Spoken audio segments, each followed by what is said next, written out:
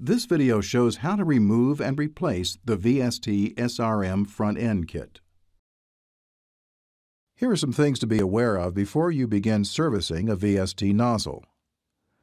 To perform vapor collection replacement and nozzle spout replacement, you must be an ASC level A, B, C, or D. According to the executive order, you do not have to be a certified ASC to install a new VST EVR nozzle. However, local air districts may impose other requirements. Always check with local air districts for their requirements. The shipping carton of a front-end repair kit contains complete instructions for installing each of the components. It is document IOM 7. For now, let's walk through the steps. Be safe. Remember, you're dealing with a potentially highly explosive, highly flammable liquid and equipment that can take your life. You must constantly be aware of the need for a high degree of concern for not only the public safety, but your personal safety as well. Don't take any chances or shortcuts. Be sure to check with the local authorities about their safety requirements for the area in which you'll be working. Here are the top safety precautions. 1. Appropriately barricade the work area to block vehicle access. 2. For the dispenser, power it off, lock and tag it out, close the product shear valve. 3. Drain the liquid into an approved container. 4. Remove old hanging hardware before assembling the new components. Always adhere to the appropriate lockout-tagout procedures. Here you see the components of the VST nozzle repair kits. The VST FEK100 includes both the vapor collection kit and the nozzle spout assembly kit. The VST VCK100 includes the vapor collection kit only. If there has been spout damage to a nozzle from a drive-off or customer abuse, VST recommends replacing the entire front-end kit with the VST FEK100. This is a cost-effective way to maintain and extend the useful life of the nozzle. Here are the tools and supplies you'll need. 1. A torque wrench. 2. A VST SRT200, which is a spout nut torque wrench attachment. 3. A pair of band clamp pincers. 4. Petroleum jelly. And 5. Loctite 271. Before you begin replacing the front-end kit on a VST EVR nozzle, you need to make sure you've matched the correct front-end components to the correct nozzle. Remember, the SRM nozzle has a black label on it, and the G2 nozzle has a blue label on it. Take a moment to verify which nozzle you'll be repairing to avoid installing a mismatched front-end kit. Let's begin with the vapor collection kit assembly removal.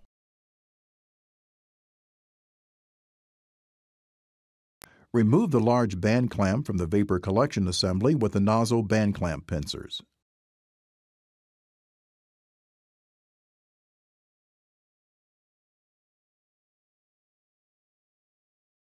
Pull the vapor collection assembly, also referred to as the boot, off of the clamping groove of the nozzle body. Pull the vapor collection assembly off of the spout by slightly twisting it to go over the spout latch ring. Now you're ready to install the new vapor collection kit.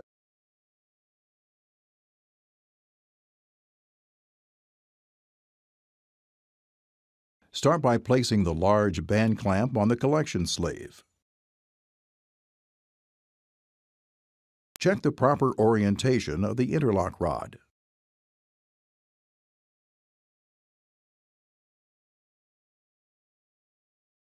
Slide the vapor collection kit, also known as VCK, over the spout. Make sure there's no interference between the interlock rod and the spout nut. Align and insert the interlock rod into the interlock port.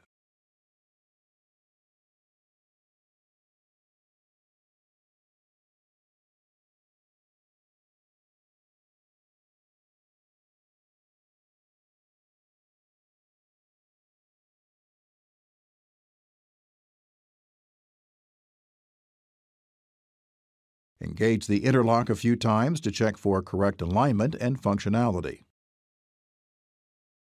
Align and center all the alignment marks on top of the vapor collection kit and the nozzle scuff.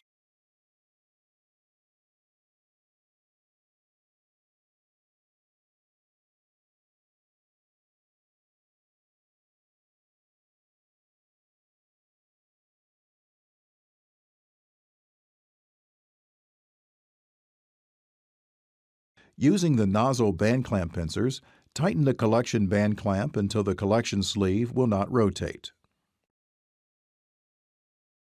Let's move now to how to remove an existing nozzle spout assembly. Loosen the spout nut with a smooth jaw wrench. Do not use a pipe wrench or locking type pliers to prevent causing damage to the nozzle.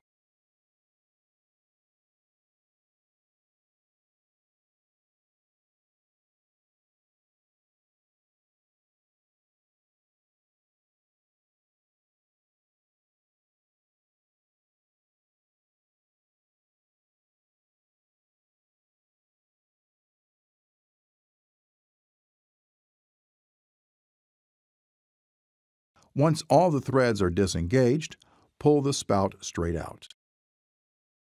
Now you're ready to install the new one. The fuel chamber should remain in the nozzle casting with the vacuum sensing tube hole to the top.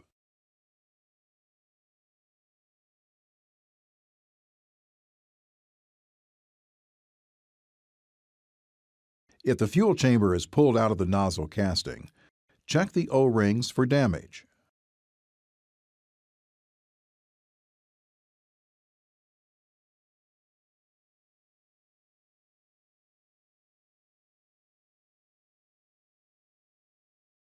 Replace the O-rings if they are damaged.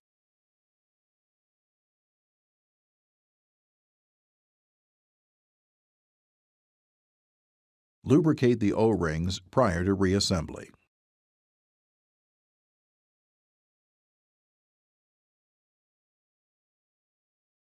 Insert the fuel chamber into the nozzle casting. The poppet stem with the spring goes through the poppet hole in the fuel chamber, the center hole. Push the fuel chamber until it is flush with the casting.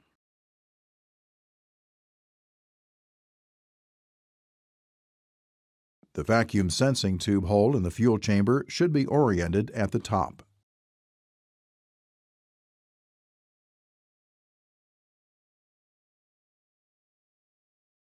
Now let's look at how to replace the nozzle spout assembly. Lightly lubricate all the O-rings on the spout assembly.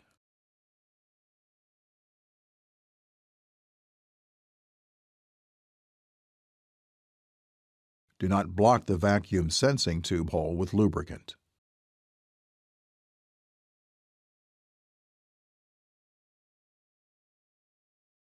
Align the vacuum sensing tube with the mating hole in the fuel chamber.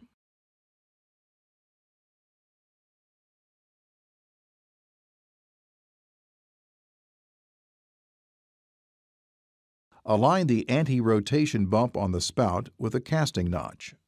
Be careful not to damage the spout O-rings.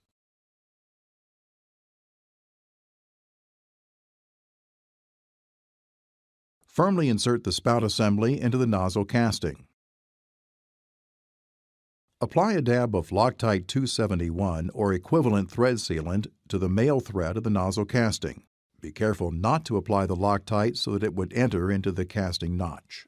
Thread the spout nut onto the nozzle casting and tighten firmly.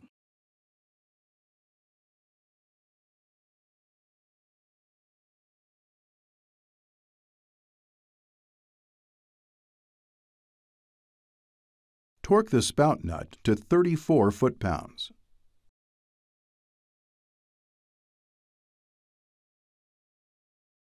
The spout should be tight and not able to rotate.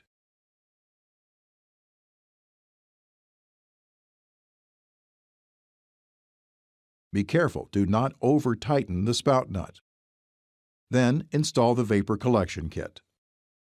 Anytime you replace or repair a component, you must perform these 3 tests to make sure the component is functioning correctly. 1.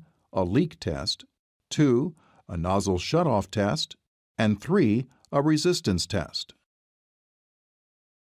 You've reached the end of this video.